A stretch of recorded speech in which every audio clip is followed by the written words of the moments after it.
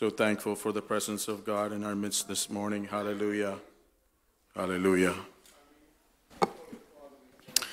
As you know, each one of us are here by the grace of God, and let us give thanks to the Lord as we are here with one heart and one mind before the Lord. Let us, as we have our opening from God's Word, let us have an open heart. As we sang in one of the Malayalam songs, that eternal words come from Jesus Christ alone. Where else can we go except to Him directly? Hallelujah.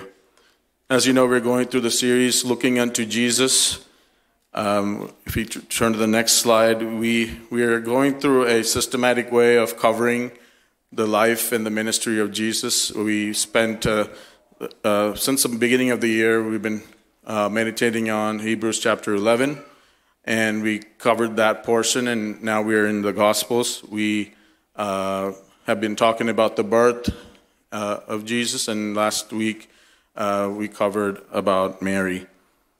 I'll be continuing sort of from that, but today I want to highlight the last forerunner to Christ, which is not indicated in Hebrews, although it may be.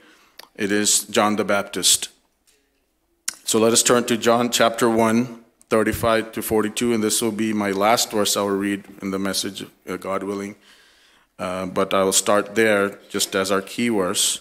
John chapter 1, 35 through 42. And it reads here, "The next day again, John the Baptist, was standing with two of his disciples, and he looked at Jesus as he walked by and said, 'Behold the Lamb of God.'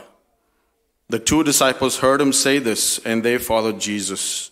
Jesus turned and saw them following and said to them, 'What are you seeking?'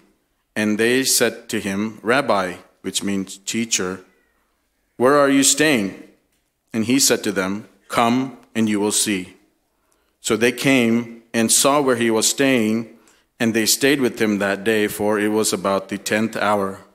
One of the two heard John speak and followed Jesus was Andrew, Simon Peter's brother. He first found his own brother Simon and said to him, 'We have found the Messiah,' which means Christ. And he brought him to Jesus." Hallelujah. Today, as the time that I have, I really just want to highlight portions of John the Baptist's life, his pre-birth, and then his childhood into his early ministry, the testimonies that John the Baptist had about Jesus, and then finally what Jesus had to say about John the Baptist.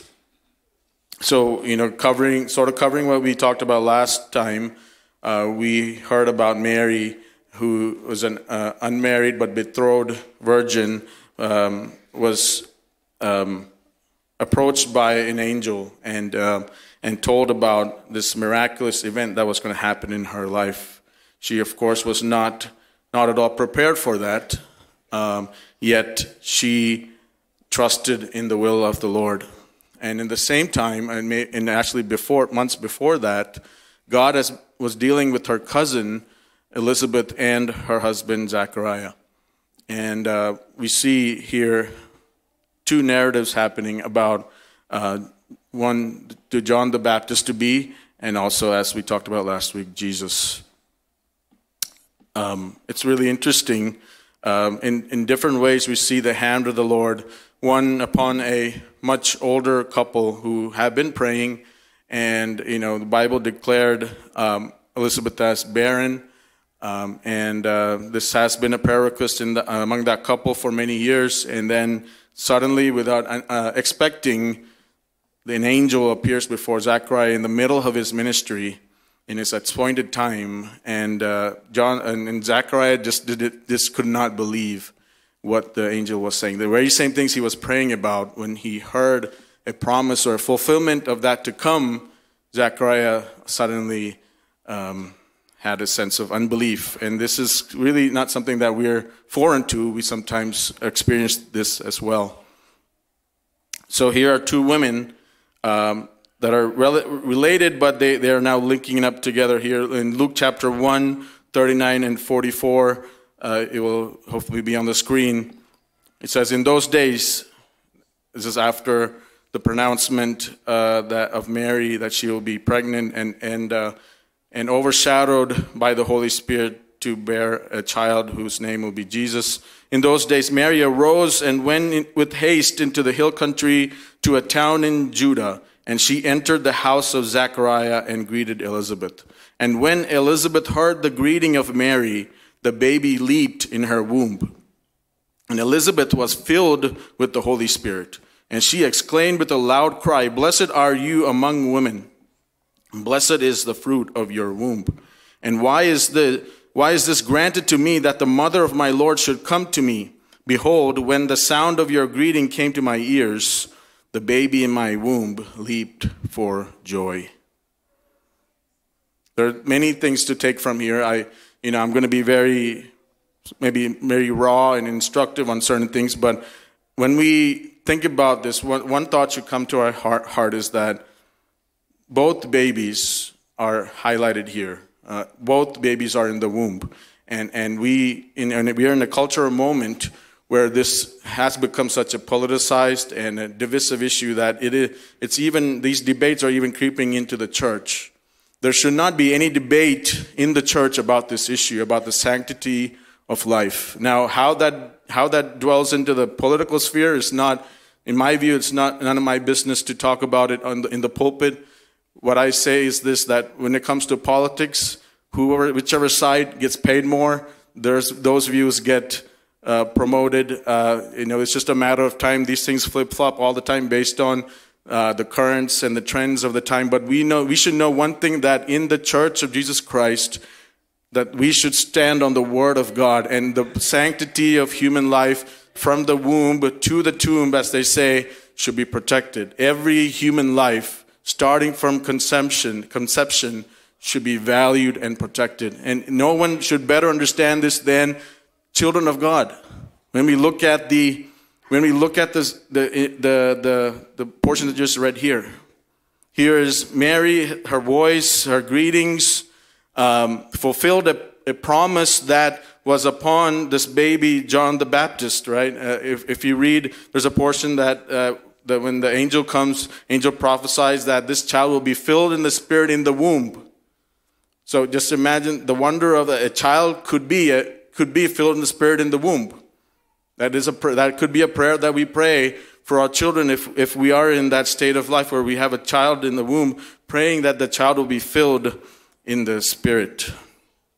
And here's also the difference between Jesus and John the Baptist. So John the Baptist was filled in the Spirit in the womb, but Jesus was born in the womb of Mary by the power of the Holy Spirit, by the overshadowing of the Holy Spirit. Here is God in flesh being formed in the womb of Mary, and through the voice of Mary, the God who was in the womb of Mary caused this other baby in the womb of Elizabeth to be filled in the Holy Spirit, and Elizabeth is filled in the Holy Spirit. She exclaims with a loud cry.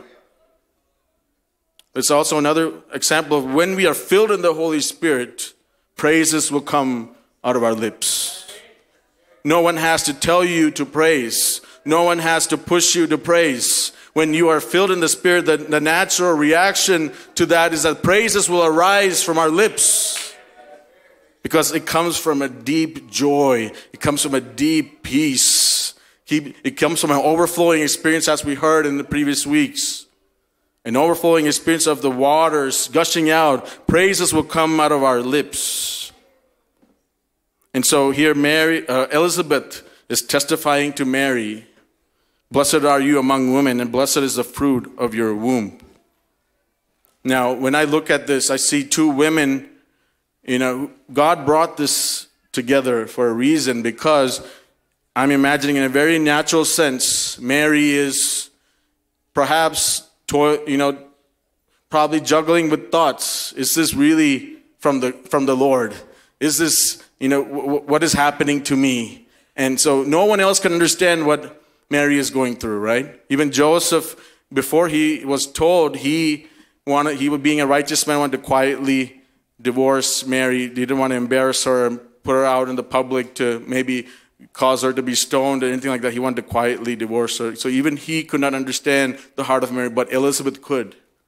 And so God created this encounter with Elizabeth and Mary so that when Elizabeth was filled in the Spirit, she confirmed the reality and the truth in what is happening to Mary, saying that you are blessed among women. You're not cursed. This may have happened to you at an untimely time. I'm again talking in a very natural sense. This may have been an inconvenience to you. You're betrothed to a man, and now you've found yourself pregnant. What could society say about you? But here in the Holy Spirit, Elizabeth is proclaiming another reality. A reality that is not known to the public, but only to her and the Lord. Through this experience that Elizabeth is experiencing, she understands, and she being filled in the Spirit understands what is happening to Mary. And so she is declaring her blessed. And she is blessed because of the fruit in her womb. She's blessed because Jesus is within her. Hallelujah. And she goes on to say, why is it granted to me that the mother of my Lord? Again, calling this baby that is growing in Mary's womb, Lord. Declaring the divinity and the messiahship of Christ even before he was out into the world. Hallelujah. So how does Elizabeth discern that her baby has been filled in the Spirit? She senses when Mary said, greeted out loud, and she came to Elizabeth's house, the baby leaped in joy. And so she also, filled in the Holy Spirit, she knew the baby has been filled in the Holy Spirit. Hallelujah.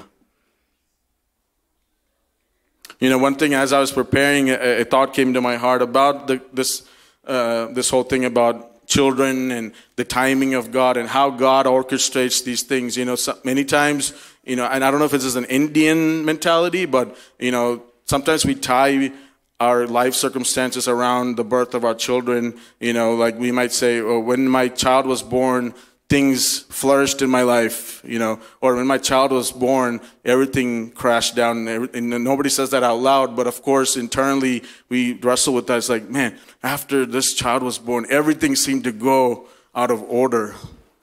So one thing to think about in that circumstance is Jesus himself. Jesus identifying with humanity.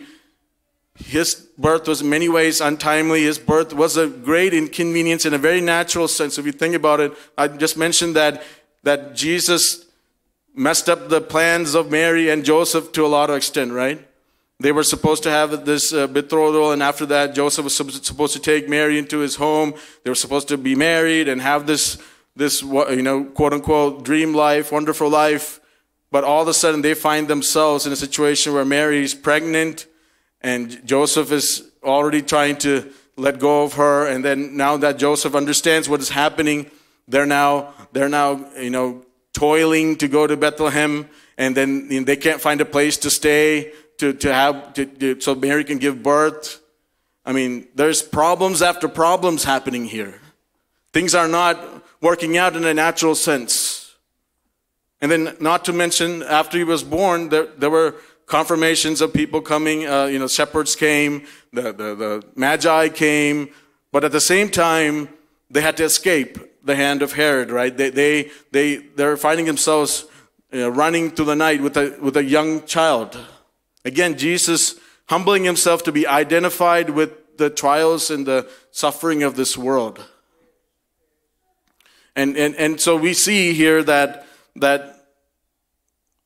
Jesus identifies with those, especially if you have a thought that I have only been a curse. I have only been a problem child. I've only been a complaint to my parents. Just link yourself with Jesus and see the hand of God in Jesus' life and know that yes, there may have been problems that arose with your birth, but there's a purpose behind that. That it's sometimes the most troublesome situations where the glory of God is revealed, and your birth is not an accident. Your birth has been planned out by a sovereign God. You need to take comfort in that, knowing that I am not an accident. I am not a curse. I am born here for a purpose. God had a plan in orchestrating these events. Those of us who have been parents multiple times, or even or trying to be parents, know how difficult it is for a child to be formed. We cry and we pray and we tears. Many of us have lost children even in the womb. We understand the miracle that is life.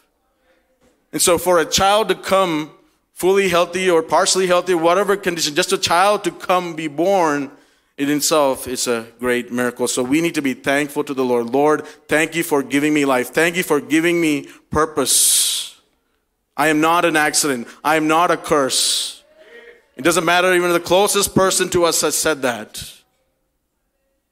Do not believe the lie of the enemy. Even if others have said that to you, know that the Lord has a distinct purpose. He has placed value over your life. And Jesus understands what you have been through.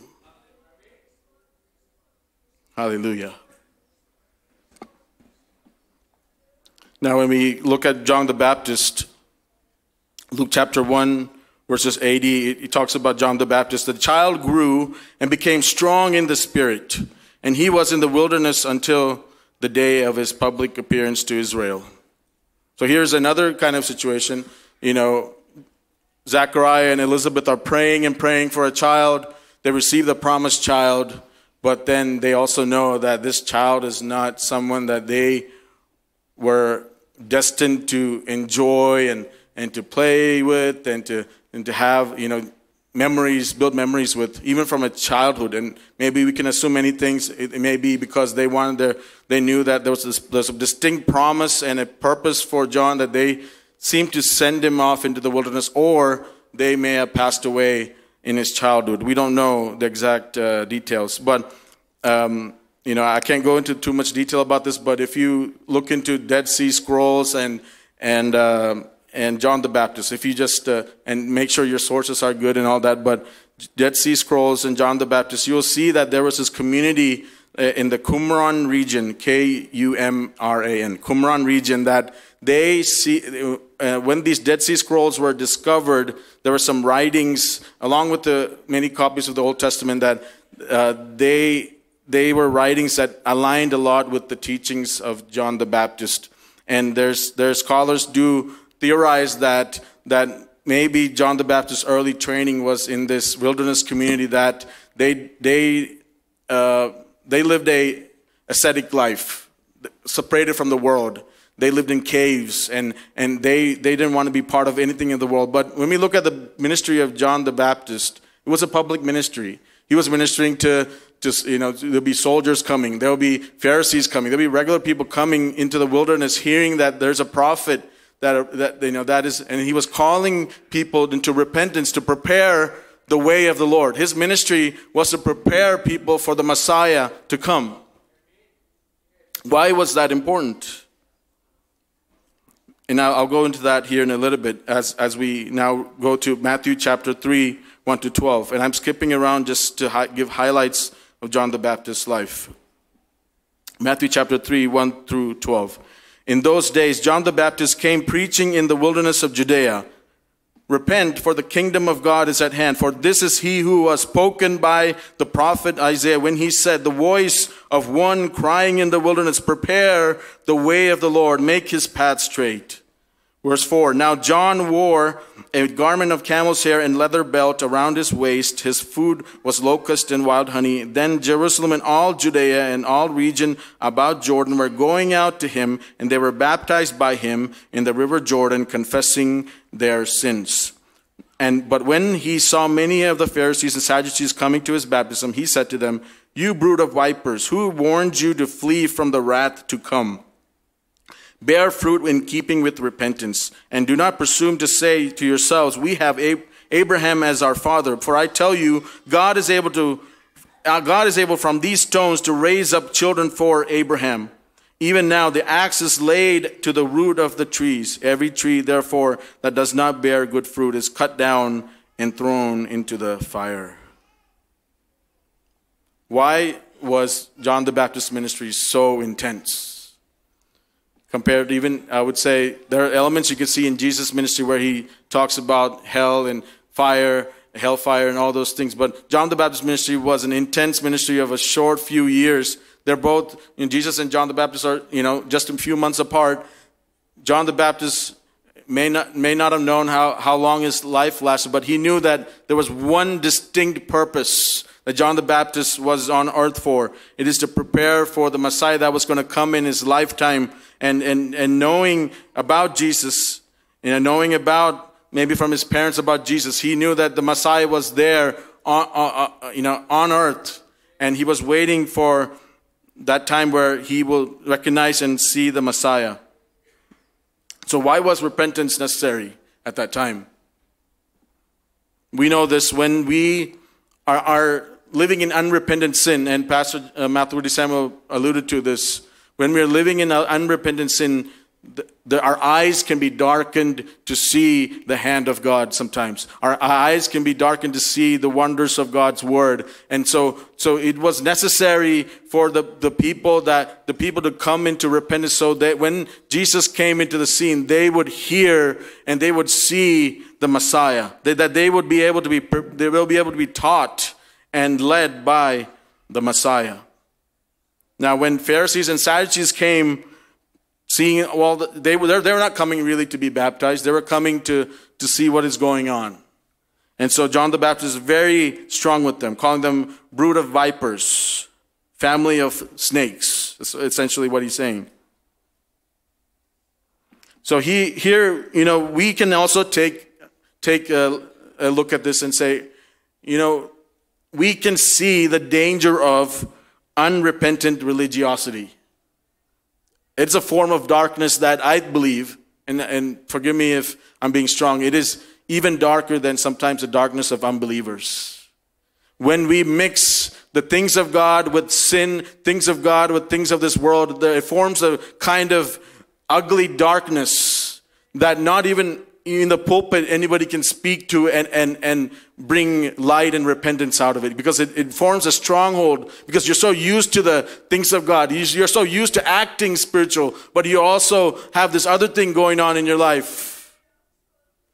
So isn't that even worse than the state of an unbeliever? Because an unbeliever can say, my eyes were completely dark and I didn't know. They're walking out of ignorance, but this unrepentant religiosity, the person like that cannot say with a sincere heart that I was walking out of ignorance. And this is why we preach the gospel, and this is why we focus on the gospel every Sunday. This is why we sing songs about the cross every Sunday, to awaken some hearts, so that we don't walk in two boats, that we don't walk in hypocrisy. Because the same message applies to you and me. Bear fruit keeping with repentance. Don't think you have all your life left to go. Don't plan out 20, 30 years of your life. There's an axe laid to the root of the tree. Every tree that does not bear good fruit can be cut down and thrown into the fire. This is a gentle warning for you and for me. Hallelujah. Now, when we look at the testimony of Jesus about John, and my time is running out, and I'll end with this. I will tell you, among those born of women, none is greater than John. Yet the one who is least in the kingdom is greater than he. It seems like two contradictory statements. Among those born of women, none is greater than John. Yet the one who is least in the kingdom is greater than he. Among all the prophets and the ministers of God, John the Baptist is the most privileged.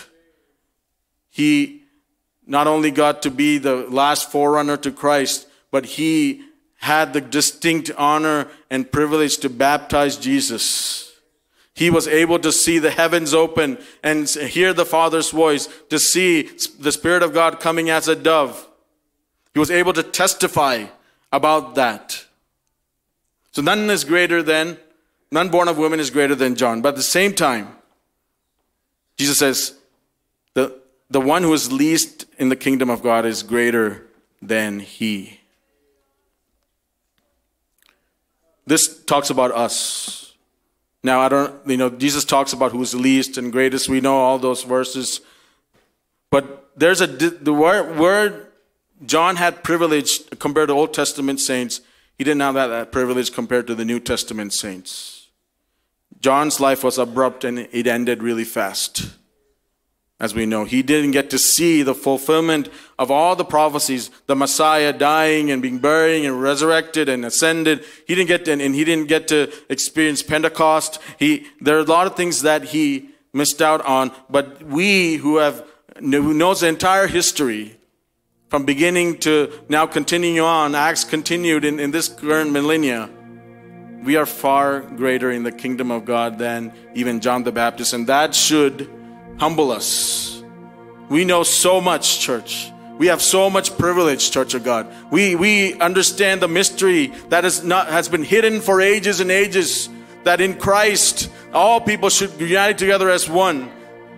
We know the mysteries that are hidden in scriptures being revealed week after week, day after day. We are being taught by the Holy Spirit and by men and women of God. We are so saturated in God's word that we are so much privileged in the kingdom of God. And in that respect, we can give thanks and praise to God. Hallelujah. We can give thanks and praise to God this morning that someone as powerful, someone as a firebrand as John the Baptist is lesser than us in the kingdom, because we have been given the grace. And even as Gentiles, not even part of the commonwealth of Israel, being brought into the fold as a wild olive shoot, being grafted into the olive tree, how much more privileged are we? There are a lot of things that John the Baptist was ignorant about because he didn't know. He didn't see. His ministry was preparing the way of the Lord. He didn't get to experience everything that Jesus did and will do. But here we are, 2,000 years plus later. We are now preparing for one day when our Savior will return. That is when the judgment will occur. The things that John the Baptist prophesied, it didn't take place in the first coming, but it will in the second coming, when the winnowing fork will be in the hand of Jesus, where there will be a separation between wheat and chaff. And so we need to live our days on this earth with fear and trembling, but also with joy, knowing that our salvation has been granted by Jesus Christ, that our salvation has been done by Jesus, that we can rely on the blood of Christ for the cleansing of our sins, for the forgiveness of our sins. We can come boldly to the throne of grace, to the open body and the shed blood of Jesus, that we can approach Him and call out Father, Abba, Father, that we can approach the throne of grace. And we know that there's Jesus, our great high priest, seated at the right hand of the Father, interceding for us. That these privileges that we experience, do not take it lightly, brothers and sisters. Hallelujah. Let us stand up in the presence of God this morning and let us worship the Lord together. Hallelujah.